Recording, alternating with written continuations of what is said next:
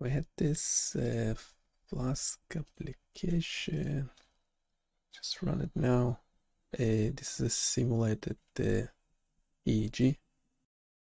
This is simulated EEG. I'm trying to do fuzzy logic analysis. Will be a waveform detector. Meant to have this scroller. So the idea is that you have this baseline EEG. Yeah, that amplitude looks legit.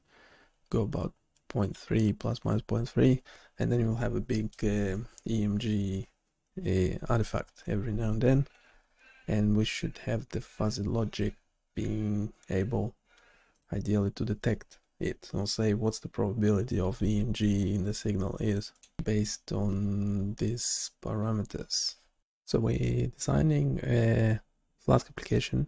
So the Flask application, we already did a couple of sessions on it together, and we already have some code. We have a HTML file, a JavaScript file, a Python file that is the Flask application, and a CSS file as well. Okay, there are a couple of issues. With the code. Can we make sure the scroller actually works? Because currently the whole waveform is shown. Well, this one did something. It made the window of the chart smaller, but it's still displaying the whole data, so I'm not able to actually scroll through it.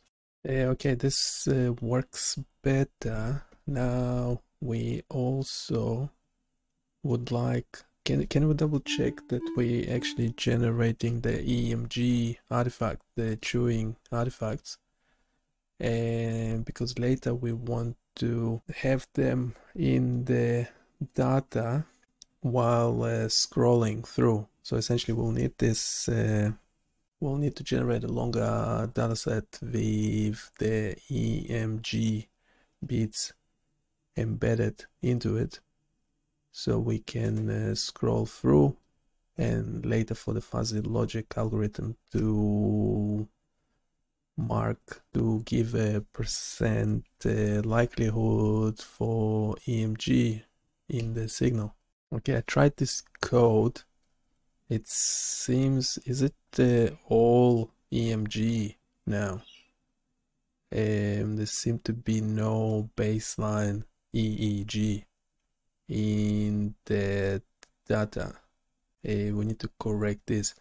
Also, can we make sure the window of the chart remains the same size and fits into the window on the front panel?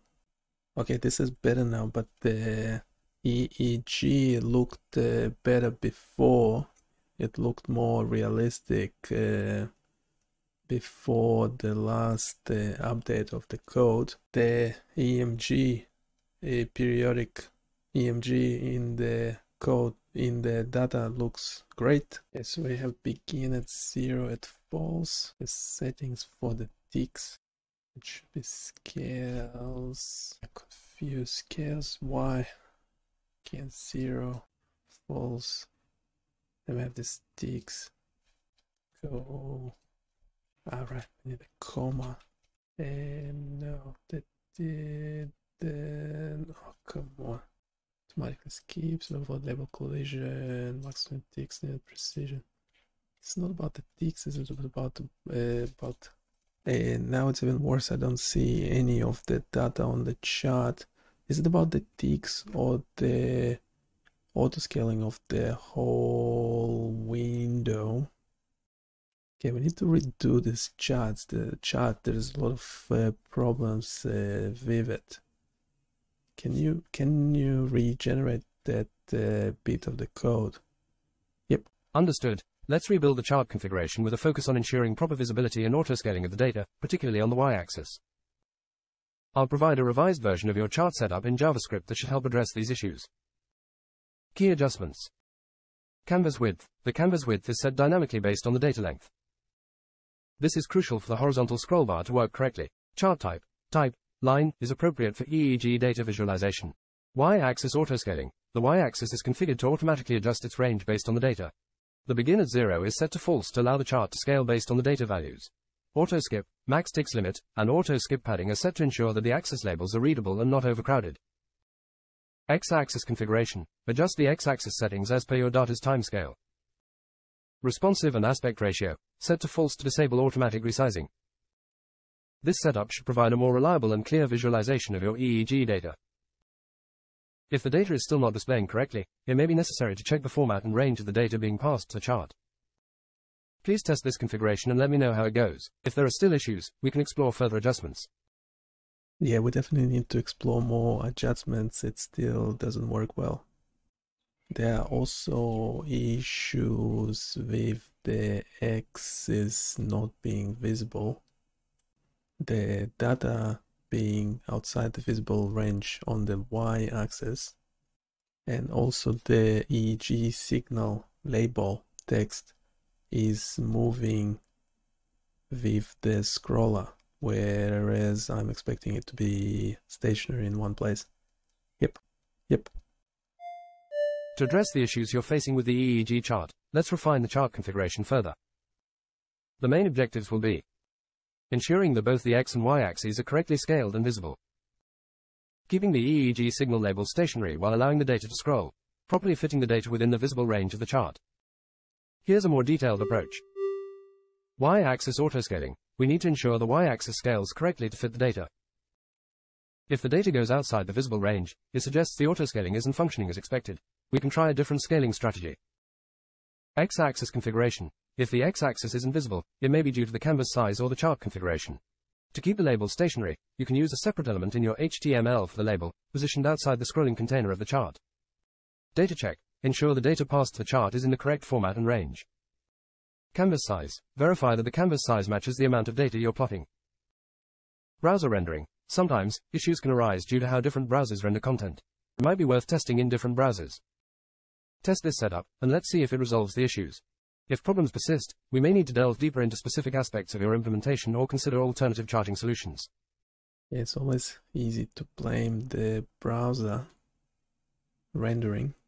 I do not want the label outside the chart, as it is okay. I just expect it not to move, always be in the same position within the chart.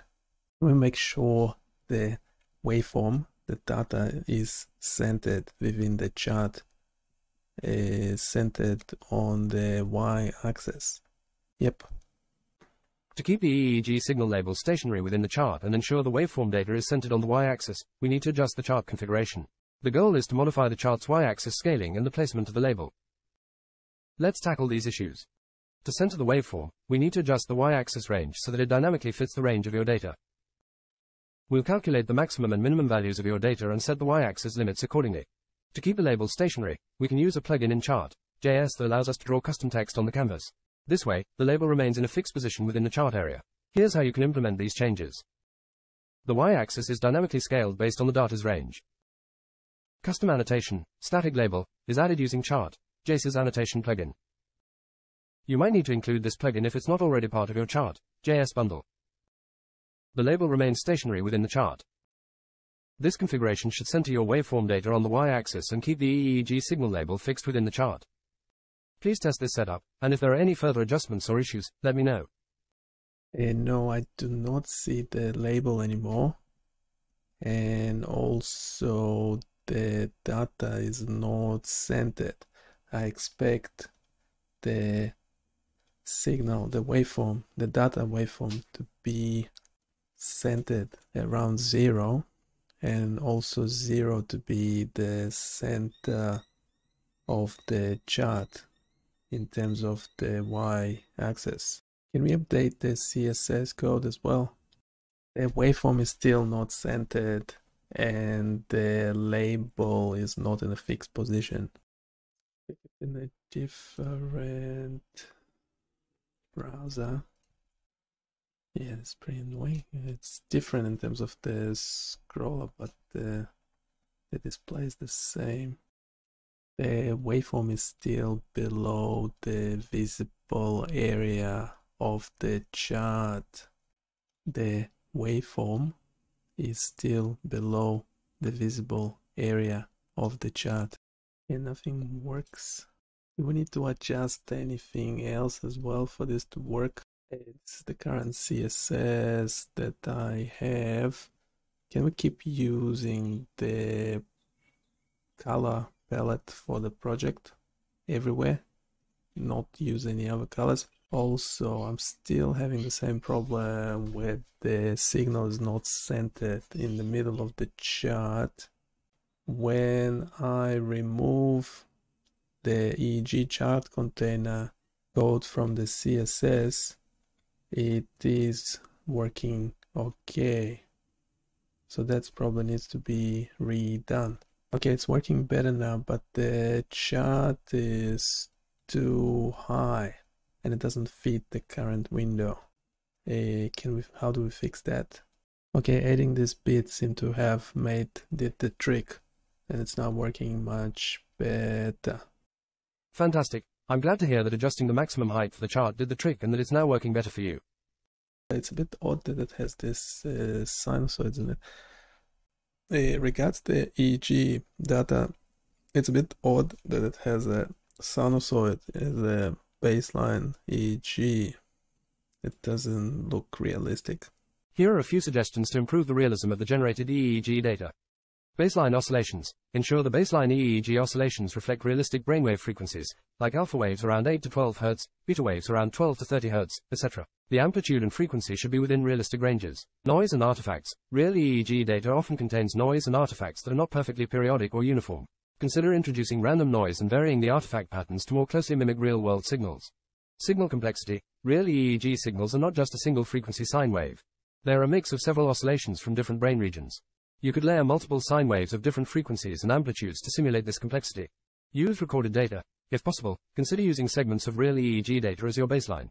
This data can sometimes be obtained from open source datasets if you do not have access to actual EEG recordings. Here is an example modification to the data generation code that introduces more randomness to the signal. In this example, the generated EEG signal is a mixture of alpha and beta waves, with some Gaussian noise added to simulate a more realistic EEG signal. Remember, the key to realism in synthetic data is complexity and variability. Try tweaking the parameters and layers of your signal until it visually resembles the complexity of a real EEG waveform. Leave it as is for now, and we'll continue in a bit. Bye. Leave you with some music. Hope you like it.